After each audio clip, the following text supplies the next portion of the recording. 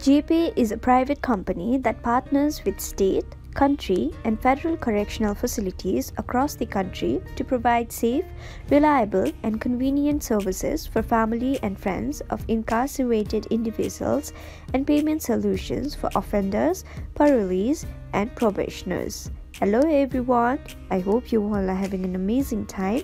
Today I'm back with another tutorial video, and in this video I'll be guiding you guys through the steps of creating an account in JPay. So let's get started. First of all, open the app JPay. After that, tap on the option Create New Account. Now you need to search for your contact to get started. So tap on Select Contacts Location and then select the location of your contact from here. Now you'll be asked to enter the inmate or offender ID. So enter the information and then tap on Search.